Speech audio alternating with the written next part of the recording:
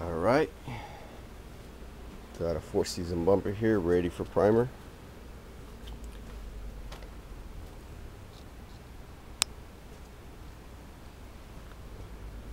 Gonna put some wax degreaser on real quick right before I primer it, just to make sure there's no grease or any oils from the hands on there.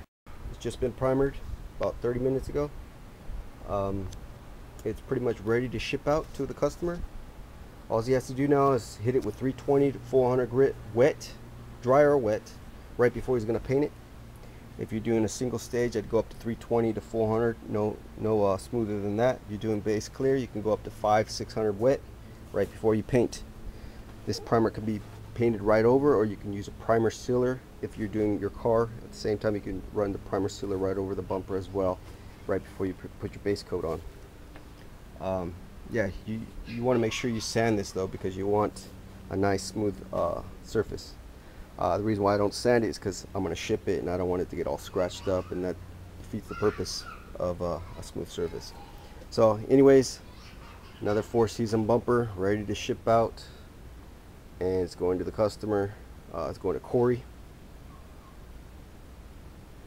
So again, this is Jacob at Night Rider Shop. If you haven't subscribed to my channel on YouTube, subscribe to me. I'll be posting a lot more videos, how-to videos, everything related to Night Rider. Alright, thanks.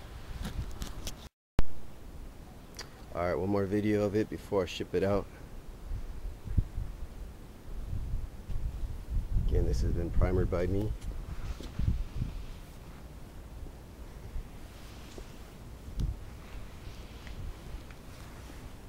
Couple little wet.